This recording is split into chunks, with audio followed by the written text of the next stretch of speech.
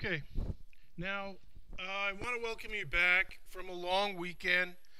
And because of those slackers in the afternoon class, you guys got last Thursday off. So I didn't have to do that, but I wanted to do it. So we had a week off from classes. Nice. I went to the game last Thursday night, by the way. Raise your hand if you went to the game. I did. I had a lot of fun. Although it was a nightmare. No, I had a lot of fun at the game. But getting to the stadium was a nightmare because I parked over in the research park. They had park and ride over there. Shuttle bus. Oh, really convenient. You know, you park way over there. Not too much traffic. They have a shuttle bus. Tyler, and you get in the shuttle bus, it drives you right up to the stadium. Yeah, so they drove me to the UCF bus stop, which is a mile from the stadium. So then, after the game, they're supposed to have the shuttle's supposed to go to parking lot C, over by the garage C, okay, parking garage C. So So after the game, I think, all right, I'm going to go over there and get it because they probably just some new guy. He probably blew it. Dropped me off at the UCF bus stop. So I walk over to parking lot C, right? And I'm thinking, okay, good, I'll get it. It's 2/3 of a mile to the parking lot C from the stadium, at least from the north end zone where I was. So then I get to that parking lot, and there's this little guy, with a little orange vest, the little eye visibility vest, from one of the drivers, and he says, well, you can't get the bus here. You have to walk all the way to the physical sciences building. The shuttle bus stop over there, by the counseling center and the physical center. So that's a full mile from the stadium. Some shuttle service. Anyway, let's recap last time. We were talking about this idea, this basic task of science. How do you predict the future state of your physical system? For instance, if you're a chemist, you want to be able to predict how quickly your chemical reaction will go. Will it take a second? Will it take a microsecond? Or will it take a year? Now, all those are legitimate chemical reaction times. Okay, similarly, for something simple like a hound dog on a skateboard or a student on a skateboard, it's nice to be able to predict that kind of thing too. So let's look at what we went over last time. And this is the criteria, these are the criteria by which Galileo and his followers, of which we are followers, we're part of that set. Galileo and his followers, all the students of Galileo, needed to figure these things out in order to predict the state of motion of a simple system at some future time. For instance, you have to know the initial position, so x, y, and z coordinates at time t equals 0 in some coordinate system. See, so like for us, it was, Tyler in the back. In the afternoon lecture, it's Caitlin in the back. And, you have to set that up. In order to make measurements and be systematic about it, you have to, know the initial position. And, Sir Isaac Newton over here, he was you guys are students of Galileo, and so was Sir Isaac Newton. Sir Isaac Newton took his hat off to Galileo, and we all do. We all should, anyways. The other thing that you want to figure out, or you want to know, is initial velocity. And what that means is that at time t equals 0, in other words, when Tyler says go, that's when everybody started their clocks, their timers. You want to know these three components of the velocity, Vx, Vy, and Vz. And it's best if it's in the same coordinate system with which you know the position. All right. Now, for those of you that are not used to this notation, the notation with a subscript x, v subscript x, stands for the component of the velocity that's parallel to the x-axis. So for us in class last time, when we were doing those measurements and stuff, I had my big tape measure and we had timers, Michaela and Jacqueline and Austin doing the timing. We set up this, the skateboarders basically just went down the ramp. So they went down along the x-axis. So they had a component, Vx, but Vy was 0 and Vz was 0 on the coordinate axis that we chose, a slanted x-axis. Okay, now, if you want to set up your coordinate system down here in the front, where your x-axis goes left and right, and your y-axis goes straight up and down like this, and your z-axis goes out, straight ahead of me and straight back behind me, you can do that too. And then you'll have a mixture of components. But for the simple system that we had, Vx was the only component we had in that example. Now, we'll have other examples. For instance, if you have a baseball that's heading for the outfield, it's going to have a little bit of x component and a little bit of vertical y component. That's how it goes up into the sky. But then it comes back down. See ya, Darian. And so, some systems that you're talking about have several components. And the spacecraft heading for Mars or heading for the moon or something like that, or heading up to Earth orbit, you need all three coordinates. Now, the third thing that you need to know is some formula by which the system evolves over time. And that is known by the time evolution equations. And another way of describing it is equation of motion. And it's interesting that, and I've got plural for both of those, equation or plural equations, because sometimes, for instance, if you're trying to figure out a black hole detonating a phase transition in the early universe, yeah, you can do that, and you have to have several equations of motion. And they're all coupled together, and they're really sticky and tough to work with, but you can work them out. For us guys, we're going to have something fairly easy. And this is the basic task for today.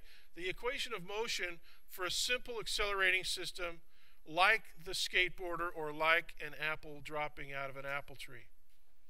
Now, a couple things about notation.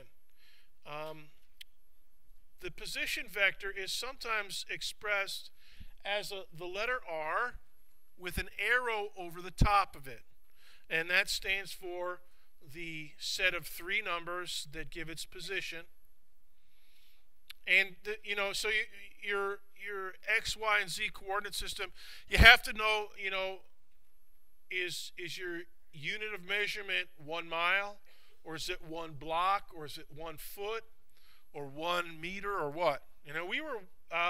We actually started with inches and converted to meters. Okay? But an astronomer might think in terms of light years. So, but everything's going to have a position, something like that. Now, the velocity is also a vector. And I've already mentioned that you express its three-dimensional, its spatial orientation and size with the components Vx, Vy, and Vz. All right, and a lot of times you'll see the letter V with an arrow over the top of it. And that means you're talking about something that has a size and a direction. All right, now, as I mentioned last time, velocity has a speed and a direction. The speed is considered to be a scalar quantity. Okay, it's a number. So one of the other forms of notation, if you're working with a vector, is, okay, you can use an arrow over the top, or you can make it boldface. Okay? And on a chalkboard, you can make things chalkboard boldface. I'll show you that. Next time I'm working on the document cam, I'll show you that. Anyways, these are two. So you can either use a boldface V. It's hard to tell on the projector. This speed V is not boldfaced. this velocity V down here is boldface. I don't know, it's kind of hard to tell. And then this V here, it's really dark and thick. That's the Rockwell extra bold font, which is by default a boldface font. So that's just by way of notation. These, so sometimes I'll use this, and sometimes I'll use boldface. So try to remember that. And it's definitely something that's important for us. So position is a vector, but distance is a scalar. And you compute distance between two position vectors. So you have an arrow pointing to Milwaukee, Wisconsin, and an arrow pointing to Dubuque, Iowa, and you can compute the distance between the tip of those two arrows. Let's say that the origin of coordinates is St. Louis. Okay, so St. Louis, you got an arrow that lands at Dubuque, Iowa, a little bit further up the Mississippi River. And then you have another one heading a little bit northeast over to Milwaukee, Wisconsin. Okay, that's two different arrows. The tail of them is in St. Louis. The tip of them is in Milwaukee, and then the other one is in Dubuque, Iowa. And you can figure out, you just use the Pythagorean theorem. And we'll do that from time to time. See this little kitty cat over here? You notice anything about that kitty cat? What do you see? Come on, scientific observers. This is on Reddit yesterday.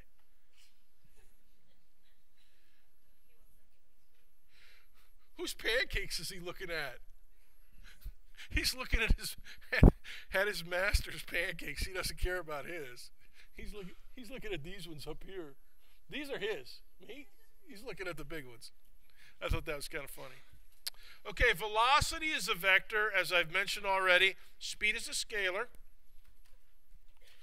And it is also computed not from two different positions, but from two different sets of speed and time, distance and time measurements, which we did several times last week, and you did for homework. And we're going to talk about some of those data here in just a minute. Now, final note on this topic, the direction of the position vector and the velocity vector, you figure out, if you're trying to figure out the exact number of degrees, you have to use a little trig. Now, we're not going to use any trig other than Pythagorean theorem in this class, so don't worry about figuring out the number of degrees. But if you graph something out, sometimes you can graph it out and get a rough estimate, northwest or southeast or straight east. Those are fine. So in our class, direction-wise, graph it out as well as you can. If you have graph paper, you can do it nicely. And I always try to do my vectors and stuff as carefully as I can using the built-in pixel structure of my Keynote application. So I always know what it is. But you guys could just go kind of with the visual direction. North, northeast, east, southeast, south, southwest, west, northwest, and back to north. So those should be sufficient. Now, here's our basic task for today. We want to figure out this basic question. And we're going to look at Jacob number 1. And, we could look at the other ones, but this one's going to be the most conducive to our study of figuring out how the motion evolves over time. And after we're done, we'll be able to put together an equation of motion, or the time evolution equation for a skateboarder. All right, so let's take a look at this data and double check it in your notes. Everyone here, most of you were here last Tuesday. Here's Tyler. Tyler's up there at the start, so he's 0, 0 for time and position. Then there's Austin, and recopy this if you don't have it, because we're going to do some calculations with it. in just a minute, and have your iClicker as well. By the way, get your calculator out as well. You're going to need both of those babies. Here's Jacqueline. Jacqueline, where are you at today? Jacqueline Meister. Ooh. Jacqueline's... Sorry about that, Jacqueline. Austin, are you here? Okay, Austin, good. And here's Michaela. Michaela, you're here, right? Michaela. Oh, we got some absentee students here. Anyways, here's the data. This was on your notes. I copied it onto my document cam file for you. And let's take a look at some of the things that we know. This is Jacob's first run. Jacob, are you here? Yeah, okay, Jacob's here. Now, one thing that we know, this column here, the average speed, that was one of your tasks. Although I don't think I asked this. Did you guys have Jacob number 1? Okay. All right, so you figured out speeds and stuff. Here are the average speeds. And so one thing we know is this speed is changing. All right. In other words, it's evolving over time. So we want to try and figure out some kind of a mathematical expression that expresses and describes exactly, if possible, the evolution over time of the skateboarder. Okay, so what we're going to do now is calculate delta V. So here are the average V's in this column, and let's calculate delta V from those. We're going to go delta V between Austin and Jacqueline, and then we're also going to do a delta V, and we're going to do this on clickers. All right. So make sure you have this data copied into your notebook, or make sure you have your notebook open to last Tuesday's notes, and then have these average V's penciled in there somewhere. So we're going to do 2 of them. And what we're going to do, my wonderful students, we're going to use clickers. The first question is going to be multiple choice. But then the second one, you're going to type in the number. We're going to try out a numeric question. Okay, it should be good. Should work good. Raise your hand if you're on frequency BB and you got the Go Nitro.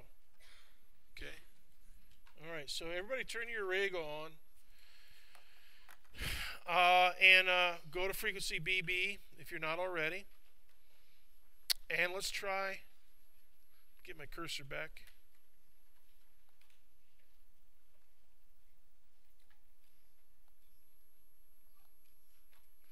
Question number 1.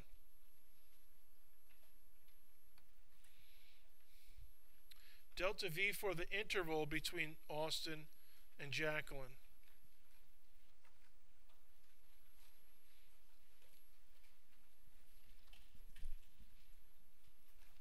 Now you just had that data up there, so hopefully you copied it and you can do that.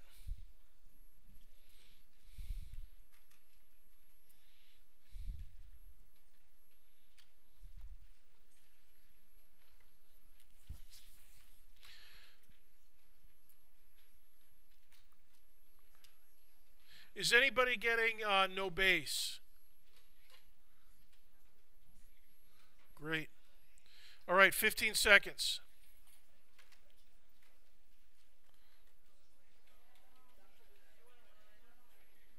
What? Oh, the screen. I tell you.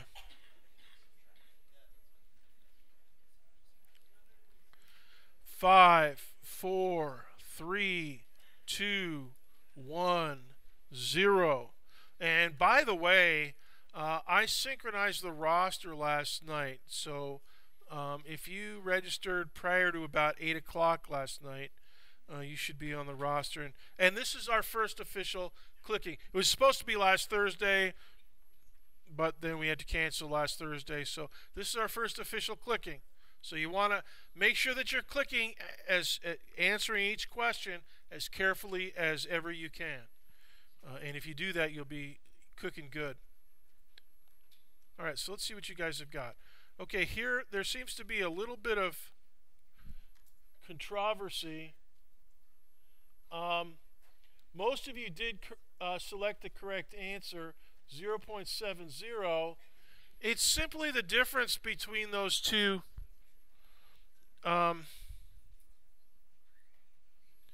It's simply the difference between those two. So now, so 2.67 minus minus 1.97. All right. Now, let's go to the next screen. Okay, here's a little kitty cat. Now, we're going to do a numeric question. So when you switch from multiple choice to numeric, you have to hit the blue refresh key. Okay, so do that right now. And now I'm going to start a numeric question for you, and you're going to type in the answer for this one, Jacqueline to Michaela. And here's the data, but hopefully you have the delta V's that you need. So type in your answer to the nearest 1/100th of a meter per second.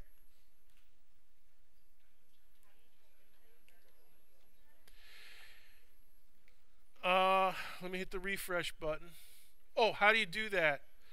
You use the up and down. It's kind of like an old-time cell phone where you have to hit the buttons more than once to get different characters. So if you hit the down arrow key, hit the down arrow key and you'll get numbers. And then go to the right to type in your next number. And students, I'm going to turn the lights up really high because the decimal point is really bad. It's really hard to see. The decimal point is in there. And let's see if I can do mine. Oh, and by the way, you have to type the 0.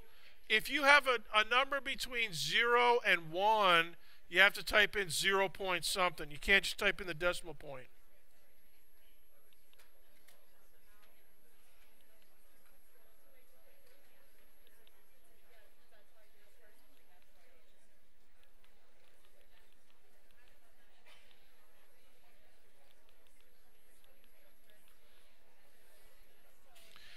And then when you're finished, when you have your number in there, something point something something, hit the send key.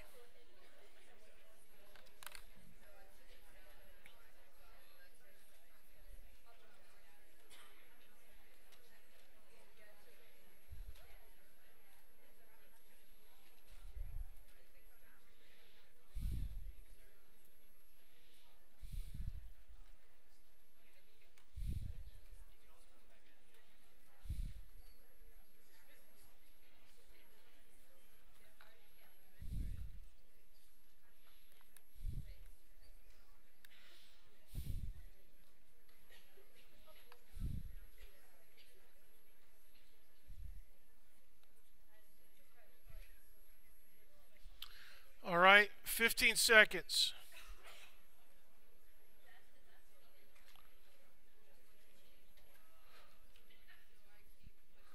10, 9, 8, 7, 6, 5, 4, 3, 2, 1, 0. And oops, let me go back to this. Okay, be aware of that. That decimal point's kind of nasty. Okay, so here's the correct answer, 0.53. And most of you got that.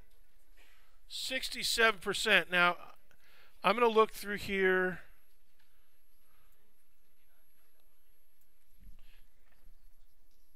I can actually see different answers.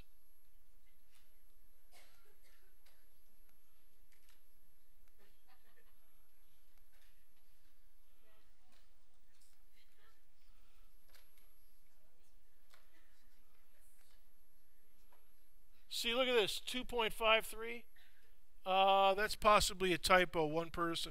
A lot of, and just so you know, the session, the software generates a spreadsheet of what everybody in here types and hits the send key for. So so for multiple choice, it'll record A, B, C, D, and whatever it is.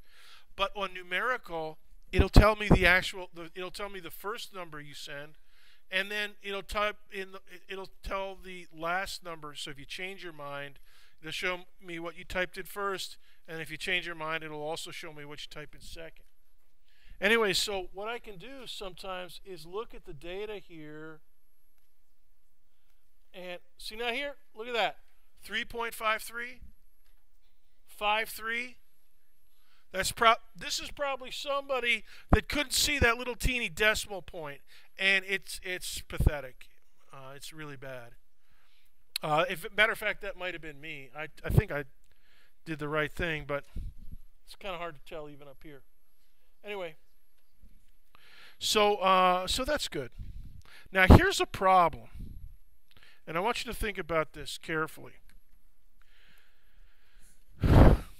It was an equal distance from Austin down to Jacqueline. From Jacqueline down to Michaela, it was an equal distance. All right? But notice that the delta V was not even close to being equal. All right? And so, but here's the thing about it. You know, we've got this, this conundrum here. But we're going to try to tackle this. So make a note. Delta V's, Austin to Jacqueline, Jacqueline to Michaela, don't make sense distance-wise. But there might be some other method that does make them sensible. In other words, that they do fit a pattern, not spatially by distance, but maybe some other method, and we're going to figure that out in just a second. Hit the refresh key again, because now we're going back to multiple, and for multiple choice, you got to hit the, so whenever you switch from one mode to the other, you got to hit the refresh key, and you're good. So let's take a look at the problem. Here's the problem, and you can add this to your notes, your data table, wherever you have it. This is,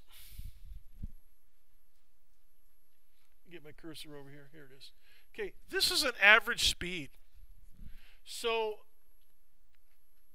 just like the tortoise and the hare, you know, knowing the average speed and knowing the actual speed are two different things.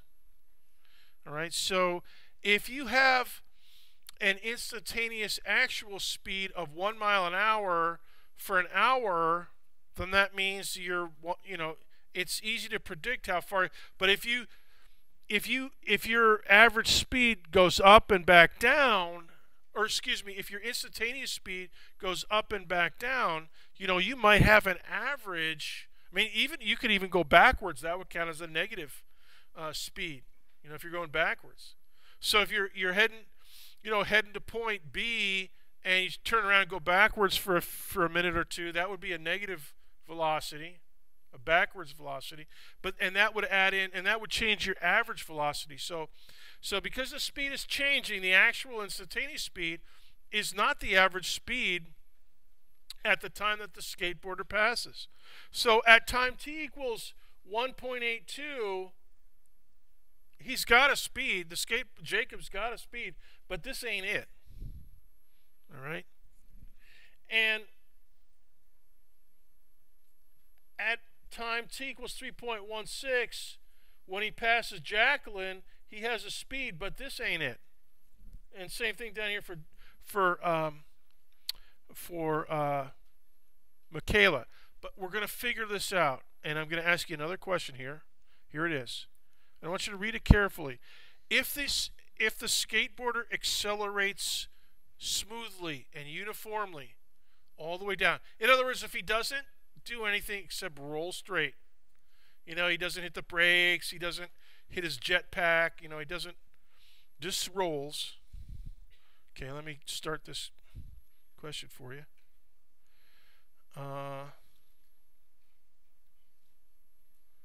Then we can get an idea of average speed and instantaneous speed.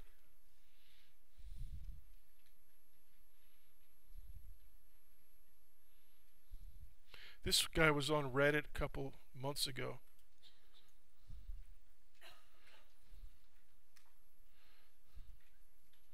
Under what the... Because it's somebody that doesn't understand English very good, I guess. Anyway, 15 seconds to vote. What is the average speed for this time interval? Hopefully this is easy for you to calculate. 10, 9, 8, 7, 6, 5, 4, 3, 2, 1, 0. All right, 296 students. Great. Let me see what you guys have got. Uh-oh.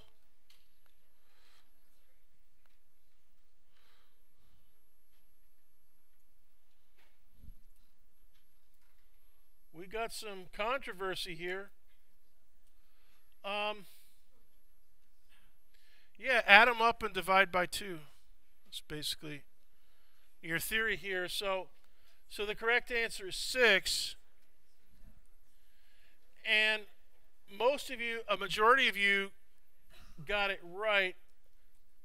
I don't know how you get 4. If you voted for these two, or this one, see, this number here, 12.0, that's the sum of the two velocities. But that's not the average. The average is add them up and divide by 2, if you have to. And that's what we have. We have 2. All right, so let me move this. Now, we're going to build on this concept. Let me get my cursor back. Come on, cursor. Here we go.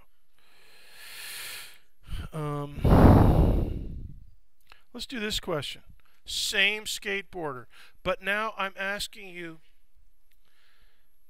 at what time on the time axis? And now I've got a graph there. Go ahead and sketch that. Add that to your notes because we're going to talk about that. At what time is the instantaneous speed equal to the average? 6. 6.00.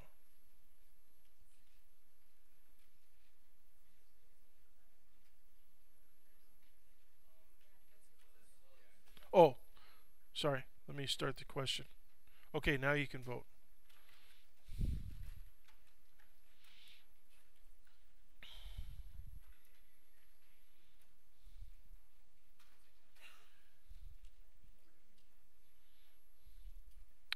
Very good. Okay, 15 seconds.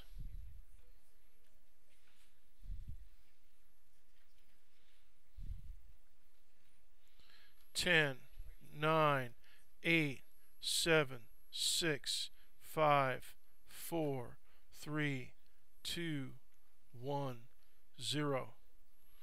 All right, let's see what we got.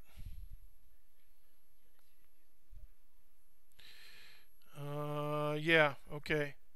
And 95% of you voted correctly. And the reason for that is the answer is down here at the bottom. And here it is. Go ahead and add to your sketch, you know, a little star or something right here. Hey, you guys, look at what I'm talking about. Come on, don't be blabbing. Add a little star to your diagram, your graph of speed versus time. That's an important time for us because in general the instantaneous speed will be equal to the average at that halfway time. If, and make a side note, a big if it is smoothly accelerating. Now if you have something that's herky-jerky, like the hair in the tail of the tortoise and the hare, No. But if you have something smoothly accelerating, like a skateboarder rolling nice and easy down the aisle, or an apple falling down out of an apple tree, nice and easy, then you have instantaneous speed equal to the average at the moment of time halfway through the interval. All right. Now, here's your equation of motion in general. If it's smoothly accelerating, the amount of time, the amount of extra speed you get is just a multiple of the amount of time that it accelerates. And this is what will make the Jacob number 1 data makes sense. Okay? The fact that the delta V, the change in the velocity, change in speed, is equal to some number A times delta T. And A is known as the acceleration. Right? And we're going to be working on that in just a second here. So let's check out this graph of speed versus time. It is important. Okay, so here's our first speed versus time graph. And this one is the cinchiest one of all, constant speed. Okay, so draw in a time axis horizontally and give me a speed axis vertically that goes positive and negative. So this would be like backwards. The negative numbers would be backwards. The positive numbers would be forward. Okay, so if you're moving forward, you're up here. Now this is the graph. The dotted line here is a graph of somebody that's on cruise control, 1 meter per second. All right, now that's like about 2 miles an hour, 2 point something miles an hour. So they're just kind of poking down the highway. But so that's cruise control, constant speed. All right, and let's just follow this guy. Let's follow his evolution for 2.5 seconds. So from time t equals 0 here to time t equals 2.5 seconds here. Let's just, so there's his graph. All right, now what happens after 2.5, we're not going to talk about. He might hit the gas or what have you. But for these 2.5 seconds, uniform speed. And his speed is 1 meter per second. So it's just a flat line up here at the 1 unit level on the speed axis. All right. Now, I want you to shade in this rectangle. The top of it is that dotted line graph. That's the actual graph. And drop 2 horizontal lines to form the sides of the rectangle at 2.5 seconds and at 0 seconds. That'll be the v-axis anyway, so you already have that one. Okay, and then just kind of shade it in or something, or put dots in it or something to highlight. Or if you have a highlighter, color it in with your highlighter. Okay. Now the area of that rectangle is pretty important to us. All right. The area of a rectangle in general is base times height. And for this one, the base is 2.5 seconds. And the height is 1 meter per second. So it's not a height in inches. And it's not a width in inches or centimeters or anything. Its width is a time measurement. Okay. And that's like your delta t. And its height is your delta v, only there's no delta v here. So, okay, it's your v. It's 1 meter per second. Hey, let me ask you a question. This guy's going along at 1 meter per second for 2.5 seconds. How far does he go? 2.5 meters. Yeah, it's easy, right? So it's 2.5 times. So basically, the area, go ahead and cancel seconds. Okay. The area of this thing is actually equal to Not square meters, not square centimeters, not square. It's actually equal to meters. Now, that tells you that you have an abstract graph. This is not like a graph on regular XY graph paper. You know, so if you have a right triangle or any triangle on graph paper, your area is going to be square centimeters or square inches or something, you know, depending on what you use for your graph paper. Okay, but on this graph, this is an abstract speed versus time graph. It's not something that you can see, you know, in a classroom, but it's something that you can construct in an abstract sense and map out on graph paper under the proviso that your vertical axis is not the y-axis but the speed axis. And your horizontal axis is not the x-axis but the time axis. And then the area is the distance traveled. So, and in general, this it is perfectly fine to interpret that area as the distance traveled. Okay, so make a note of that. Okay, it's the area between the graph itself, the dotted line, and the time axis, and then vertical lines left and right. That graph, whatever it happens to be. Now, if your speed is changing, you won't have a flat line. You'll have, you know, it'll be going up or going down or something like that. But you can still use the same philosophy. And that's what we're going to do now. Okay, now we're going to have a velocity graph for something slowing down. Here's kind of like a little artificial strobe photograph of something slowing down. You know, a strobe photograph, it shows you a flash photography every, you know, like hundredth of a second or every thousandth of a second, and it can slow down the motion of a hummingbird or a dragonfly, you know, so you can see individual wing strokes of the hummingbird. It's pretty cool. And so the same thing here. If you take a flash here, if it's slowing down, the red dot here is going to get closer and closer together from one dot to the next. And so this is a sign of something slowing down. So let's look at that. In a case like this, you're going to get a triangle. Now let's look at this one. All right, go ahead and draw in your another velocity graph, another speed graph, and with some plus and some minus. All right, so this one starts out going 3 miles an hour, but slows down. And notice that it's slowing down uniformly. It's a straight line, smooth and nice. And let's say that it slows down to 0 in 4 seconds. All right. Now this is kind of like the speed graph that we had on the last 2 clicker questions. You know, we had some speed, and that one was speeding up. This one's slowing down, it's getting smaller. But it's between 2 different times. All right. Now the area between the dotted line here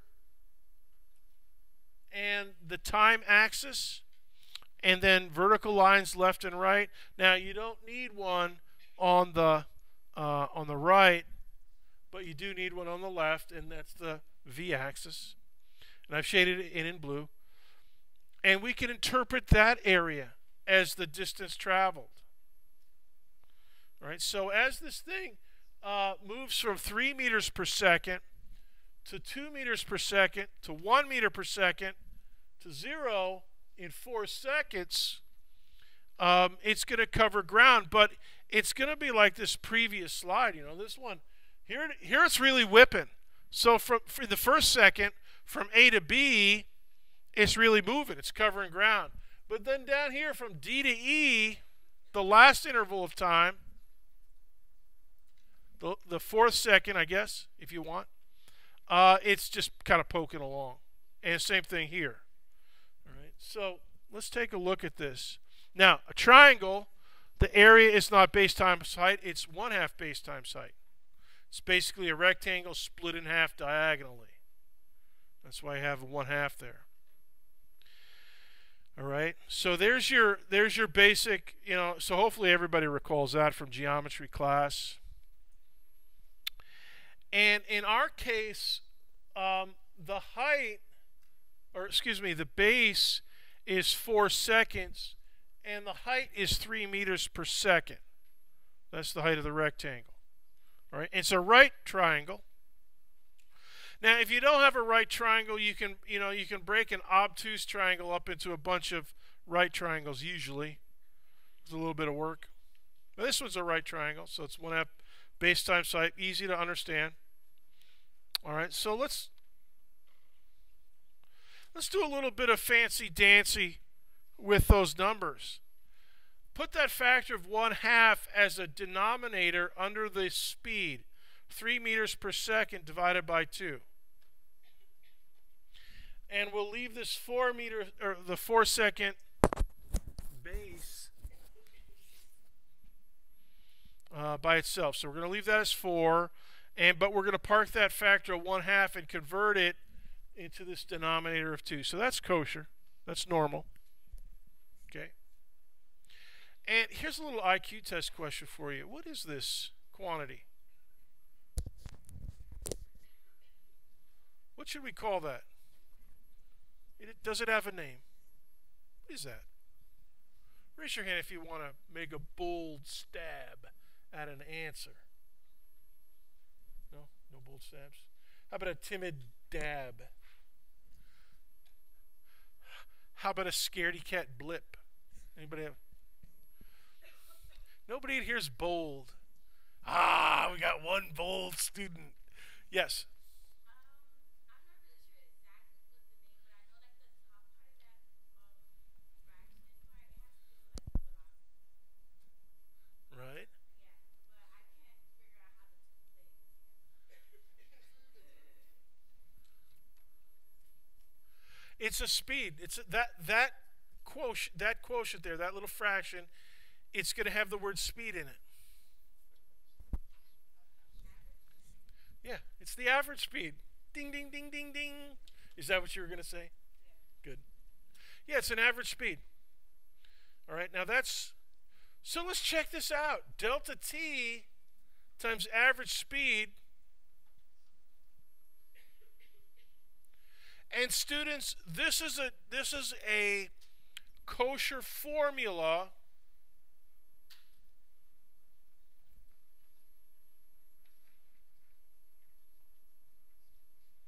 for the distance of a smoothly accelerating object. So a skateboarder coming smooth and nice down the aisle, an apple's dropping smooth and nice out of an apple tree. The average speed times the elapsed time, delta t. All right, now put a star next to that because that's one of our formulas. With that, we can figure out the distance traveled. Basically, we've tackled a distance triangle. Now, average speed for a smoothly, if something's accelerating, what's the change in the speed equal to? What did we just say for the equation of motion? Change of speed, delta V is, yeah, it's A delta T. Okay, so the average speed is actually A delta T over 2. All right? Because, the acceleration, so many, meters per second for every second of acceleration. So now this formula here, A delta T over 2, that uses our equation of motion and the idea of average speed. Question? Acceleration. A stands for acceleration. All right? So the average speed is A delta T over 2. And that means that the distance, now we're going to plug this in to the distance equation. And look at what we got. Now we still have delta T that we started with, but now we have another delta T in there. So that means I've got a delta T quantity squared. And my wonderful students, that is the general equation for the position. That's the time evolution equation for something that's under an acceleration. If it starts from 0 with 0 speed, and if it's already moving and then starts to slow down, things are a little tougher. But in general, that's your distance triangle.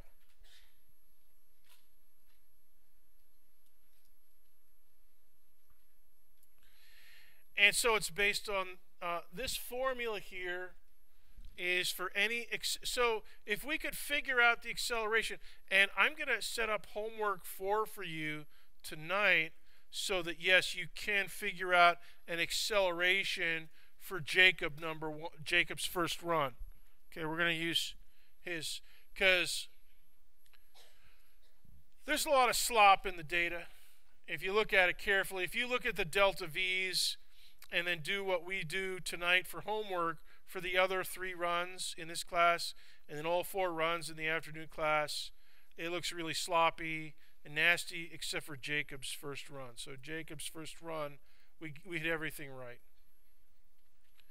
So this is the general formula. Now, if you're dropping, the symbol that we use for the acceleration due to gravity is G. And I don't have it on the slide, but I want you to write it down. For every second of free fall, the falling object acquires 9.8 meters per second of downward speed if it is dropping. Let me repeat that for you. In free fall, for every second of free fall, the falling object acquires 9.8 meters per second of additional speed downward if it's moving downward. Variation number, so G is equal to, here's your number for G. G is equal to 9.8 meters per second per second. Okay? 9.8 meters per second per second. In other words, 9.8 meters per second squared. That's another more compact way to express that. 9.8 meters per second squared. Now let me give you the variation of that long sentence. Think of a baseball, a pop-up. If it's a real pop-up, it goes straight up and straight down. Okay? A baseball pop-up or any vertical motion upward. For every second of upward motion, the object loses 9.8 meters per second of upward speed as long as it's still moving upward. Right? So on the way up, every second it loses 9.8 meters per second of upward speed. So if it starts with 20, after 1 second it's down to 10.2. Let me repeat that. If the pop-up starts with 20 meters per second of upward speed, and that's a normal speed for a baseball, so it starts with 20 meters per second at time t equals 0. At time t equals 1 second, it's down to 10.2 meters per second. Still going up, but it's down to 10.2. After 2 seconds, it's down to 0.4. So its time to get to the very top of its motion is about 2-point-something seconds. And it takes another 2 seconds to go downward. because it's one of those areas where the Lord giveth and the Lord taketh away. He's take a thing away. Gravity's take a thing away on the way up, but give a thing on the way back down. So the amount of time it takes to go up is the same as the amount of time it takes to go down. And now that's neglecting air resistance. So, but if you're a baseball, it's going to take roughly the same amount of time to go up as it takes to come down. So let me repeat that for the baseball. On the way up, for every second of upward travel, the baseball loses 9.8 meters per second of whatever upward speed it's got, if it's going upward. Right? So if you're going upward, you're losing. If you're going downward, you're gaining. Okay? And that's what gravity does. So G is 9.8 meters per second, 9.8 meters per second squared. So if you figure out how much time you are, so for instance, if you're on top of the library, the UCF library, and you're up there about, I don't know, 50 feet, 60 feet, okay, that's about 20 meters, 20-something meters. That's going to take you a second or so to drop down. You know, if you toss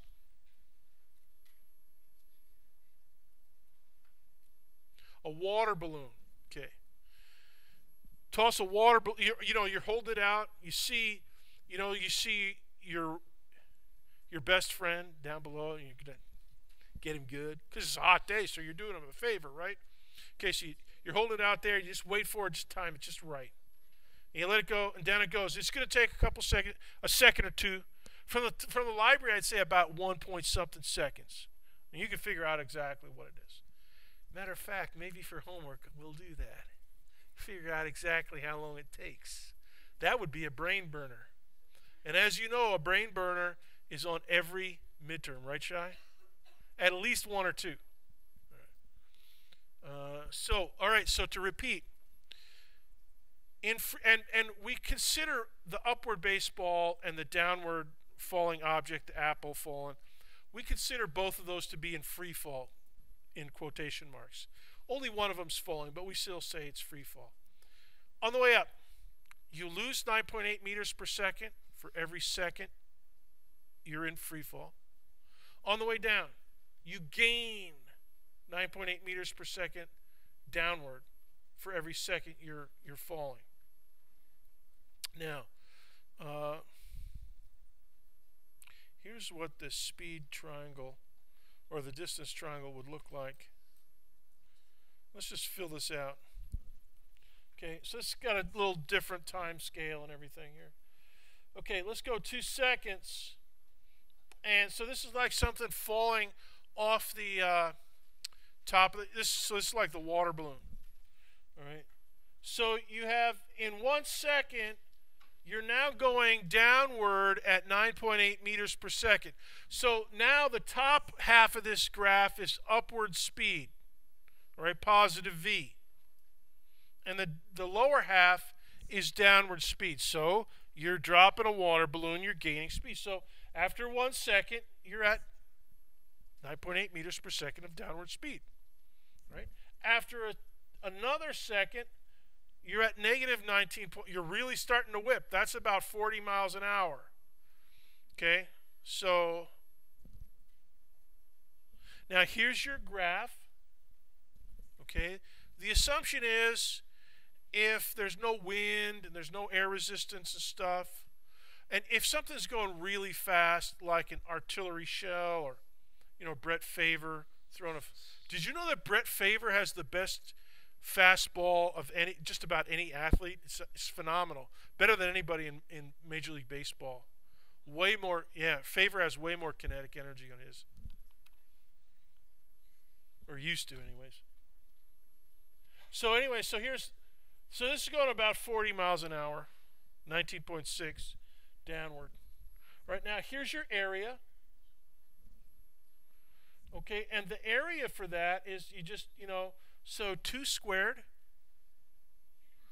Your time is 2. So 2 seconds, quantity squared. That would be 4 seconds squared. And then 9.8 meters per second squared. So what's 4 times 9.8? That's about 39.2. 4 times 9.8. 39.2? 39.2. Okay, now, and then one half of that. Now divide that by 2. Okay, so that'll be 19.6 meters. So that's about the, so I don't know, that's approximately the height of the library. I don't know what the official height is, but it's close to 20 meters. Okay. How did I get what? G? 9.8. Yeah, G is the special sim because we use a lot of free fall calculations and stuff in physics because we're always operating near the surface of the earth, so this acceleration is everywhere, and so we have give it a special symbol. But if you're on a tabletop, and you're accelerating a train or or anything horizontally, you just use the letter A. You don't use G for that. Question. Yeah, positive G and negative G. Right now, let's think of G as being a positive number, 9.8 meters per second squared. And I think I'll give you the minus sign, permission to use minus signs on it on Thursday. All right.